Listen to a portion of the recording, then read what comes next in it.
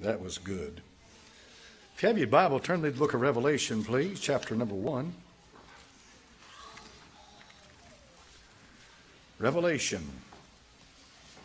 I guess you all know by now this is one of my favorite books in the Bible. A lot of churches won't touch Revelation with a 10-foot pole. It's the only book in the Bible that promises a blessing, though. Verse 3, Blessed is he that readeth, and they that hear the words of this prophecy, keep those things which are written therein. The time is at hand. The revelation of Jesus Christ, which God gave to him to show unto his servants things which must shortly come to pass. He sent and signified it by his angel to his servant John, who bare record of the word of God and of the testimony of Jesus Christ and of all things that he saw. Blessed is he that readeth, and they that hear the words of this prophecy, and keep those things which are written therein, for the time is at hand. Notice who it's written to. John, the Apostle John. This is one of the 12, one of the inner circle, Peter, James, and John. John, to the 7 churches which are in Asia, grace be to you, and peace from him which is, which was, and which is to come, that encompasses all aspects of time, past, present, and future, and from the 7 spirits which are before his throne, and from Jesus Christ, who is the faithful witness, first begotten of the dead, and the prince of the kings of the earth, unto him that loved us and washed us from our sins in his own blood. Father, I pray that you'd anoint your word now, Lord, as it goes forth for the purpose that you intended. It will not return unto you void, but it will accomplish that which you please. I pray this now in Jesus' name. Bless his righteous name. Amen. You can be seated. The book of Revelation. There's no other book in the world like the book of Revelation. There are certain books in the New Testament which they called contested books. In other words, the early church was not too quick to embrace them and to accept them. Certain members, certain people had a problem with them, and the book of Revelation is one of them. And it took a while for the church to completely and fully embrace the book of Revelation. I'll tell you why. The book of Revelation is high and lofty and lifted up and speaks of bold, sweeping statements about things that are going to happen in the future. The book of Revelation is a powerful, powerful book, because the book of Revelation is a kind of a panoramic view all the way from the past, present, and into eternal future. The book of Revelation lifts you up and carries you past the sorrows and sufferings of this world and shows you a world to come. The book of Revelation begins to talk about things in heaven as if they're just right there before your very eyes. And the Apostle John saw these, for he says 2 times. He says, I was in the Spirit on the Lord's day. And then he talks about Christ as he saw them in his glory. Then he said, I was in the Spirit. And then he said in Revelation chapter number 4, caught up into the 3rd heaven. So the Apostle John was talking about being in the Spirit. The book of Revelation is the revelation of Jesus Christ. It's the apocalypse or the apocalypsis. It's the unveiling of the future. But not only that, it is the unveiling of Christ himself. For the Lord Jesus Christ is no longer hanging on a cross. He's certainly not buried in a tomb. But now he's at the right hand of the Father, high and lifted up. As our brother preached to us last Sunday from Philippians 2, he humbled himself and became obedient unto death, even the death of the cross. Wherefore God hath highly exalted him. Amen. And hath given him a name that is above every name, that at the name of Jesus every knee should bow and every tongue should confess that he's Lord to the glory of God the Father. I confess him to be Lord this morning. Make no mistake about it. He's the Lord God Almighty. Now you may want to run and hide in a hole somewhere and not confess that, but you will. The time will come when you will gladly confess that he is Lord to the glory of God the Father. The book of Revelation starts off with him in his glory. A hair white as snow, eyes as a flame of fire. When he speaks at the sound of rushing water, and the Bible said his feet as fine brass. He walks in the midst of the churches, and the judgment must first begin at the house of God. So he walks in the midst of the churches of Asia Minor. There are 7 of them. Chapters number 2 and chapters number 3 of the book of Revelation go into detail as he talks about these churches and has specific messages for them. Then we get to the 4th chapter of the book of Revelation, and everything begins to change. In the 4th chapter of Revelation, the Bible said, I saw heaven open. And when heaven was, he said it was caught up into heaven. And there's 2 times that heaven opens in the book of Revelation.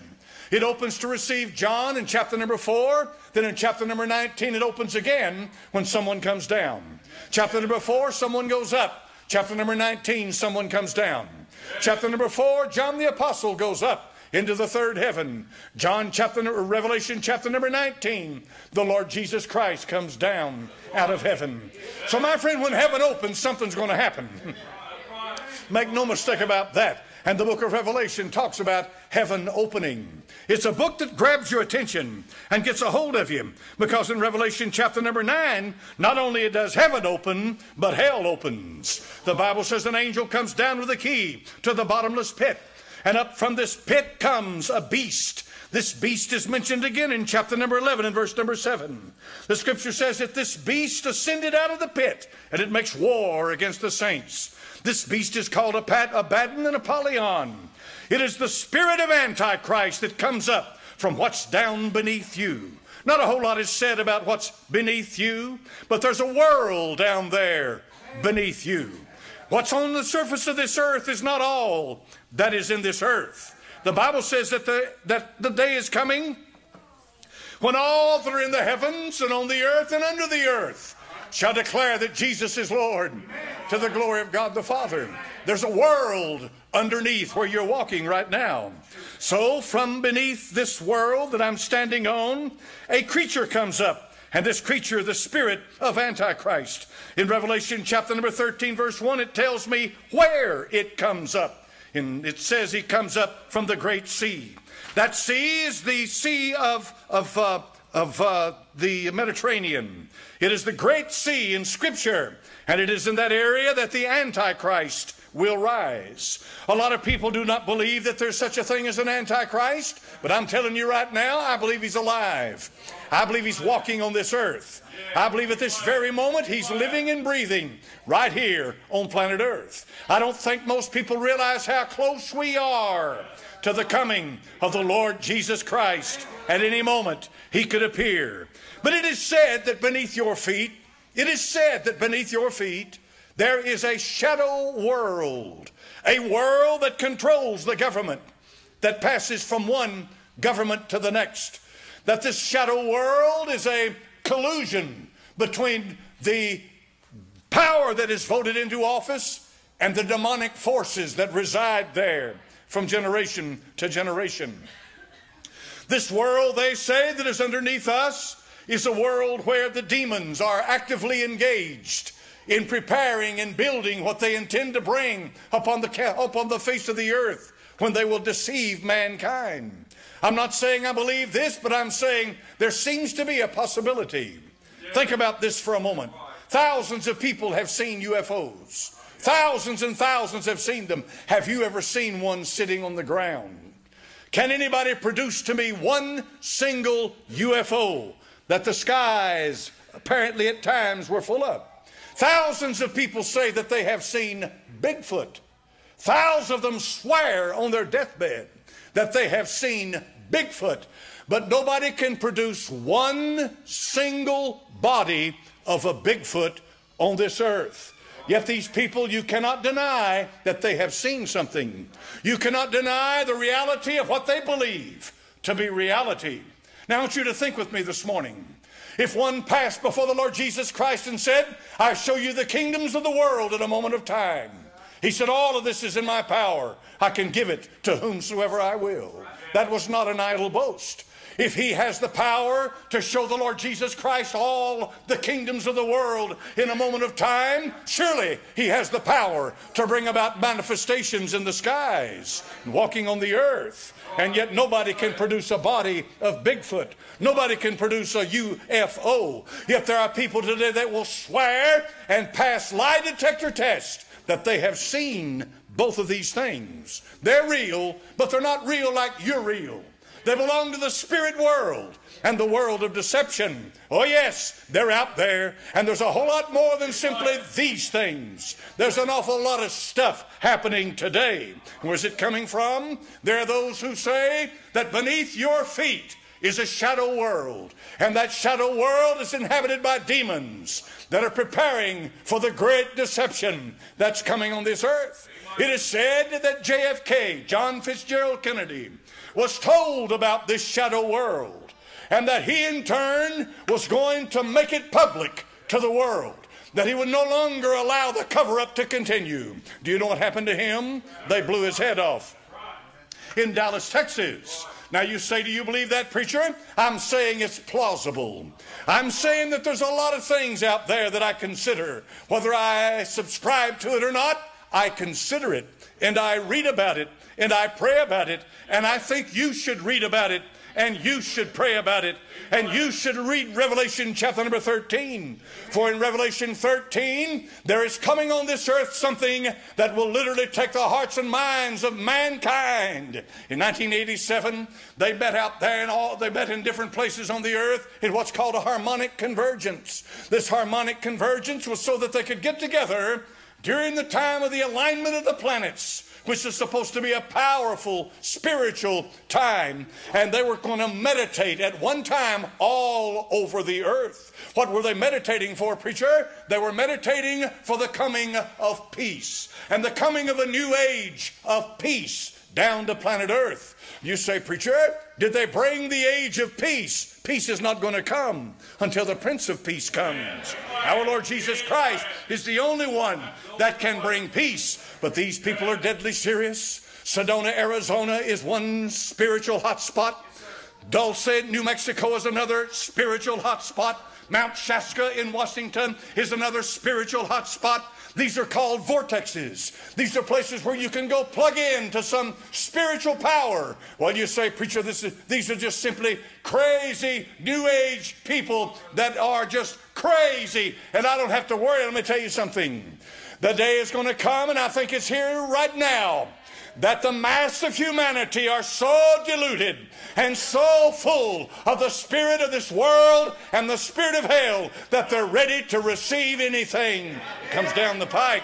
It will be a harmonic convergence. It will be that their minds and their hearts and their spirits and their soul are all together, because when the Antichrist steps out on the stage of time, he will deceive this whole world. And not only that, but 2 Thessalonians chapter number 2 says that God will send them a strong delusion, that they might believe a lie and be damned, who loved not the truth but loved unrighteousness.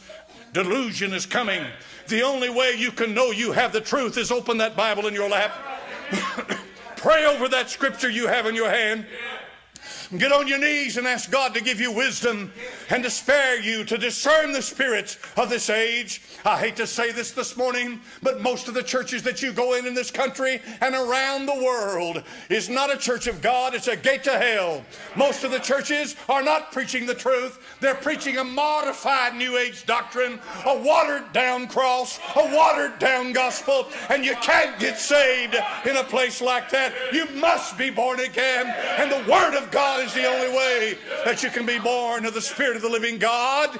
Aren't you glad today that you have the truth? Aren't you glad the Holy Ghost lives in your soul? Aren't you glad that you know that something out there is about to happen? It is, friend. We're a lot closer than people think.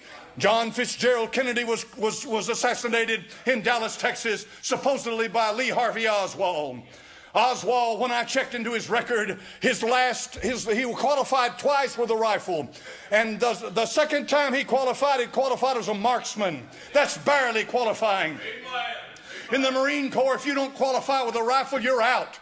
You've got to qualify every year with that weapon. And he barely made it as a marksman. And yet he's supposed to hit a moving target that looks about that big through that scope. And I don't know how far it was from him, but he was not qualified to do that. It would have taken a Carlos Hathcock to be able to shoot that man's head. How many of you know who that is? That's one of the greatest marksmen that ever lived. It would have taken an expert like him to be able to drop that man in that car, not Lee Harvey Oswald. I believe there's a whole lot more to the death of John F. Kennedy than Lee Harvey Oswald. I believe there is something going on underneath our feet. If Revelation chapter number 9 is true, there's something coming up from the bottomless pit. So many people, they're so rational and so physical and so material in their thinking. When I preach like this to people, they think, oh, you're crazy, preacher. Let me tell you something, folks. I used to be a devil, but God saved me. I used to be a child of hell, but God changed me. I'm not what I used to be. How did that happen? It happened because the Holy Ghost moved inside my soul and changed me from what I was and to who I am today. Thanks be unto God for his unspeakable gift. Get ready, folks. These people have the same spirit.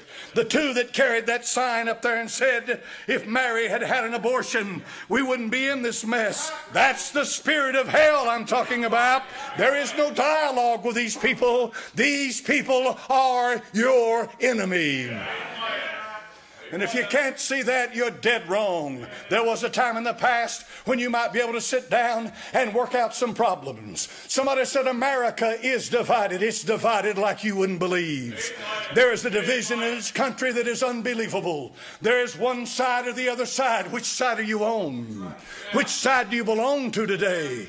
Do you belong to that side, that crowd, the baby-killing crowd? Or do you belong to the Lord Jesus Christ? He's coming for his bride, and he's going to catch us up to meet him in the clouds. Oh yes, the book of Revelation talks more about angels than any book in the Bible. Far more. Angels play a prominent role in the book of Revelation. Angels carry a message of revelation to John. Angels represent the 7 churches of Asia Minor. Angels call for the worthy one to open the book. Angels hold the 4 winds of the earth. Angels blow the 7 trumpets. Angels stand, one with 1 foot on earth and one with 1 foot on the sea. And he lifts his hand toward heaven, and he swears by him that liveth forever and ever. Time is no more. An angel fights in the war in heaven. Michael and his angels fight against the dragon and his angels. Are we getting something? Are we finding out how spiritual the book of Revelation is? And are we finding out how spiritual the end times are? You live in a very spiritual age. Very spiritual age. Everybody is worried so much about superficial things. He offended me. I didn't feel good about this. You're killing babies on one hand, and I'm supposed to care how you feel? You see how warped we are. We're crazy. We're crazy. Crazy. People can't even think straight anymore.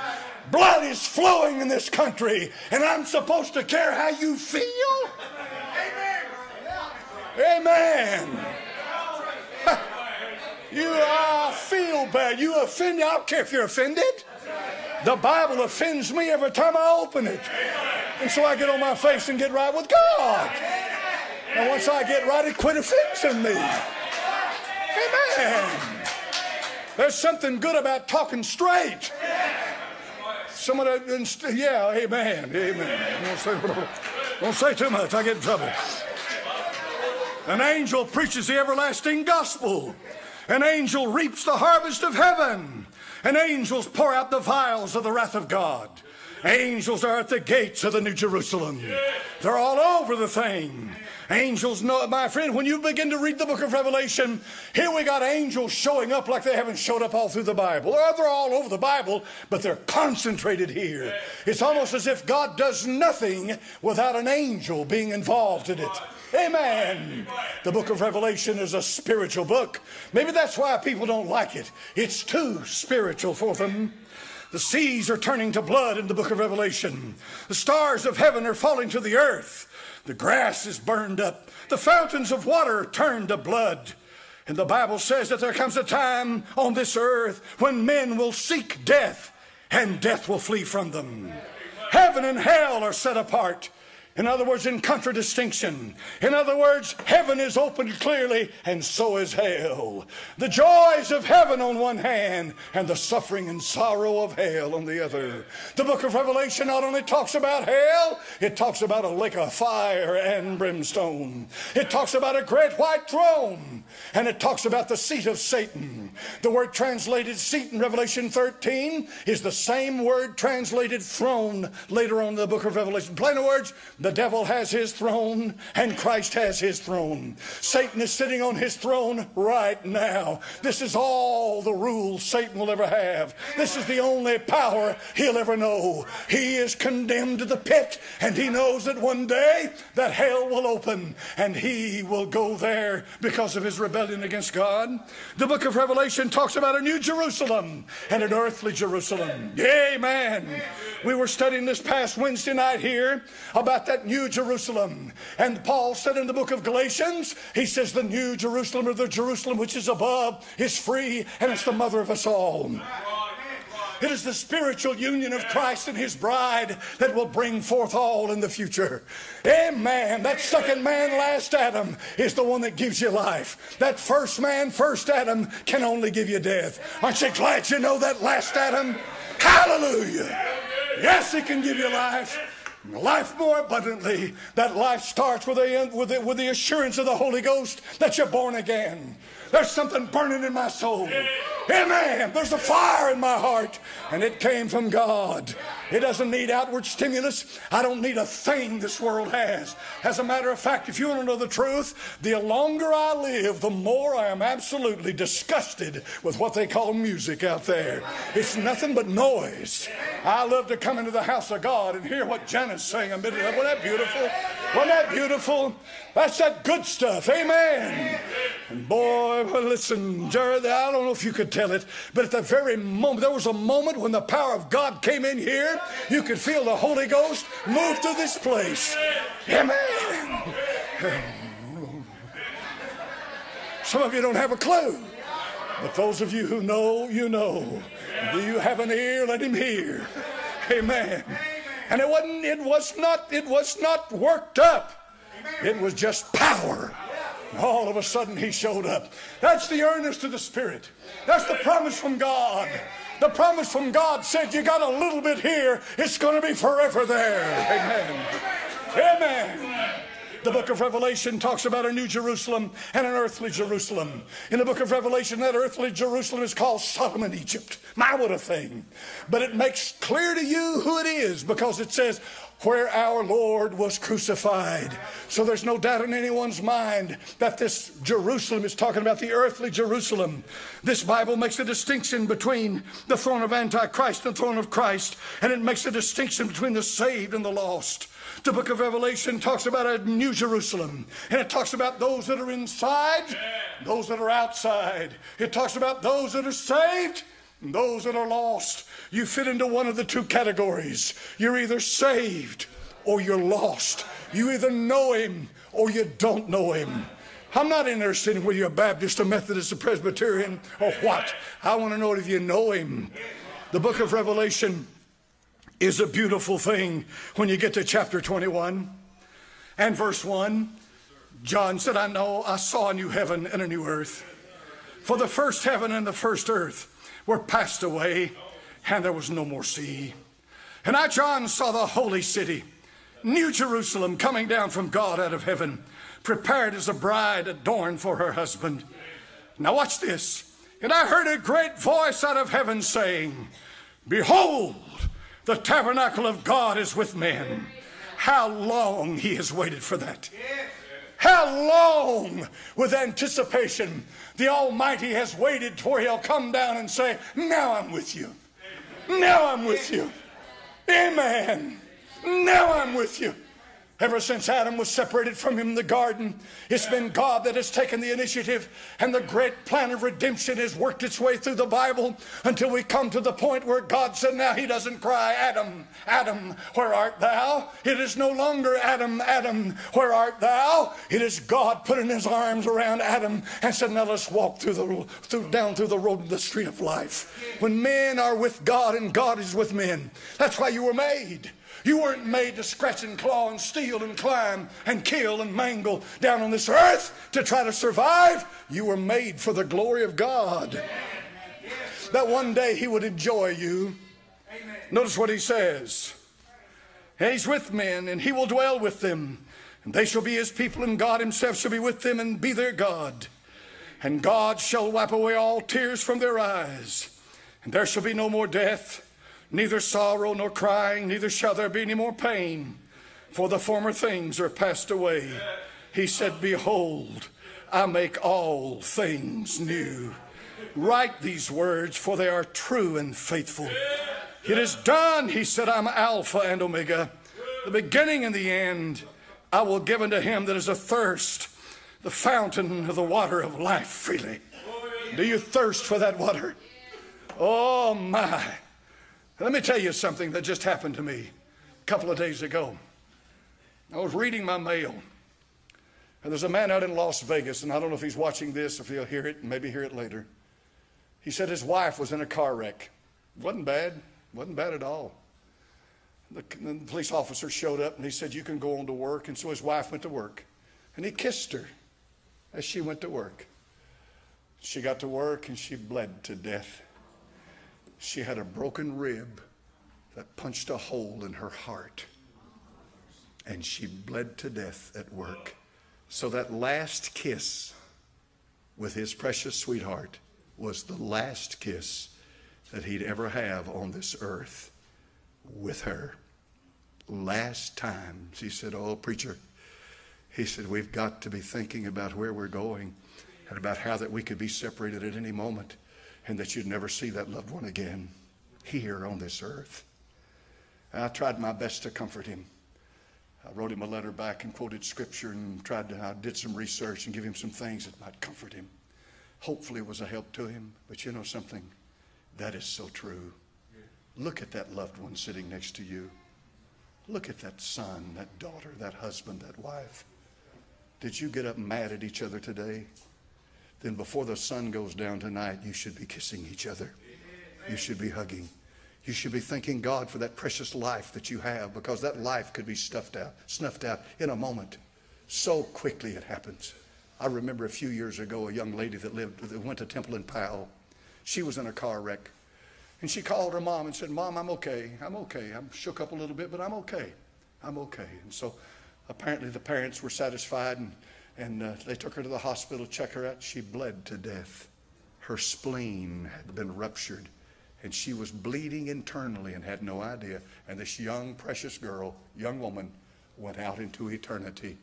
And so the last thing that mother has in this world of her daughter is her voice on the phone saying, I'll be okay, Mom. I'll be okay. I'll be okay. Don't live for tomorrow. Don't even live for this evening. You better take that one that you love this morning and embrace them and kiss them and hold them and tell them you love them, because the next time you see them, it may be when you're caught up. And there is a place up there somewhere, and I don't know where it is. But there is a place up there in God's glory that's just a reunion hall.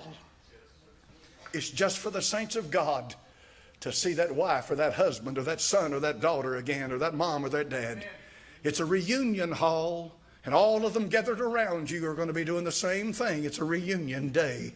That's when you realize the glory of God and the victory that was won at the cross. That's when you realize the power of God to restore, to raise the dead, where there's no more sickness, no more sorrow, no more pain, no more suffering.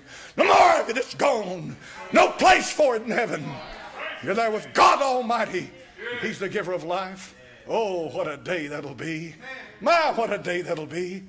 You atheists and agnostics out there, and your condescending smuggery, and you look down upon it. What do you got to offer? Tell me now. Go ahead. Tell me what you got to offer. You got nothing. You got nothing but death hanging on you. You breathe death. You talk death. You live in death. That's the only world you know is death. Let me tell you about a world of life. The living one. He said, I am he that liveth. I'm the living one. The living one. He said, because I live, you shall live also. Oh, I believe in Jesus Christ, the Son of God. I believe he died on the cross. I believe he was buried. And I believe he rose again the third day. Yes, sir, I believe that. And I believe he's coming again the next time. And he's coming to take us to himself. And I believe there's a heaven, and I believe there's a new Jerusalem. And I believe one day I'm going to walk down streets of pure, transparent gold. I'm going to look at gates of pearl and walls of jasper. But my friend, that's all nothing. I'm going to see him as he is. And I'm going to find me a place. I don't know how I'm going to get there. I know there's going to be millions, but I'm going to get as close as I can and get right next to that throne and fall on my face. And I'm going to say, thank you, thank you, thank you, thank you, thank you, thank you, thank you, thank you. So I should have been in hell, but I'm going to be in heaven. I want to get there and thank him. Amen. Amen. Amen. Say, you're crazy, preacher. I may be, but I'm happy. Don't take it away from me. Brother, I believe everything I said to you. You better believe I do. I believe it. And I know what God did for me when he changed me. And that wasn't a joke, and that wasn't temporary. That was eternal. 1973. A couple of days ago, a woman named Norma McCorvey passed away. Some of you know exactly what I'm talking about. And I think the date is 1973 that the Supreme Court passed Roe versus Wade. And that's when the slaughter started. That's when the slaughter started. It's been now that you get different figures. Some figures, somebody will give you 55 million, somebody will say 65 million, somewhere in there. 50 to 60 or more million babies have been slaughtered in this country as a product of Roe versus Wade. God help those black-robed lawyers that one day they're going to give an account to that almighty being. They're going to stand with blood on their hands. I'm not their judge, he is. Ain't nothing going to change that.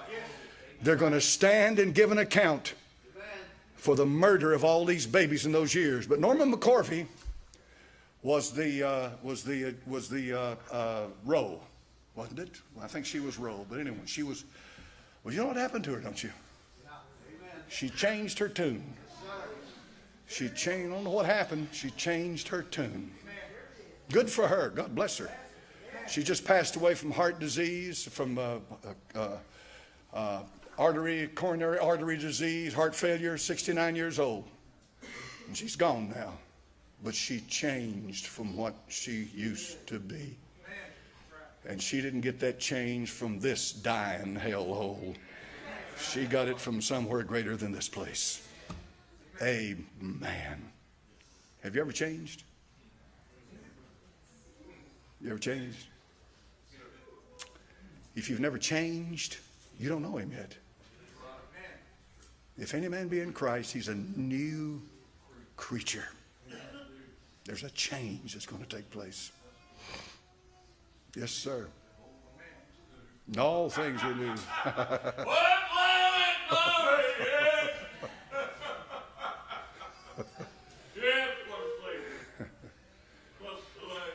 Father, in Jesus' name, Lord, I delivered my soul. I pray for him. Pray for every soul, Lord. I know your word's going to do what you want to do with it. I know that, Lord. I know that. There's some folk in here today, Heavenly Father. I think some of them are they just don't have a clue, Lord. They're just dumbfounded. They don't know what's going on. I pray for them. I pray for them in Jesus' name. And for Jesus' sake we ask it. Amen. Let's stand up this morning.